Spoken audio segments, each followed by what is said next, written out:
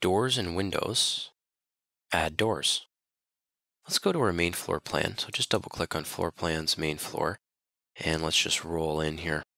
So we're going to need to get into that room, that room. We also need to get into the building.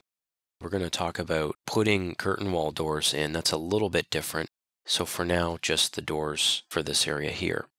So if you go to the door tool under architecture, so the architecture tab, build, and then door, and notice what happens when I move my cursor around.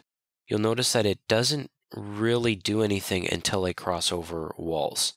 And that is because doors are hosted to walls. A door cannot be placed by default outside of a wall. So if walls move, doors will move. If the wall's deleted, the doors will be deleted. For doors and windows, this tends to work really well. Okay, so let's start with the doors going in here. I'm just going to add in a door right there. I'm going to add a door here. You can just notice that where I put the door, so if I just move my mouse a little bit, the swing will change, and you can also hit the space bar. You can switch the swing, so we can just do something like that.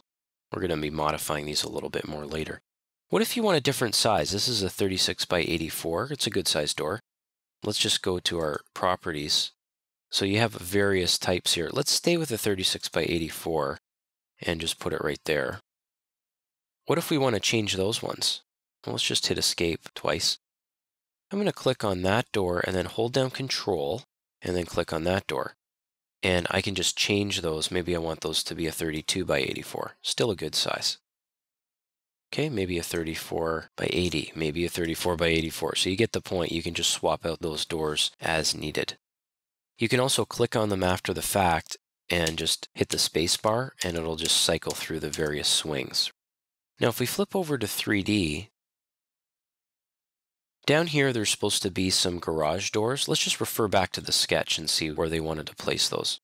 It looks like they wanted two kind of garagey type doors. Let's go to the door tool. No garage doors there.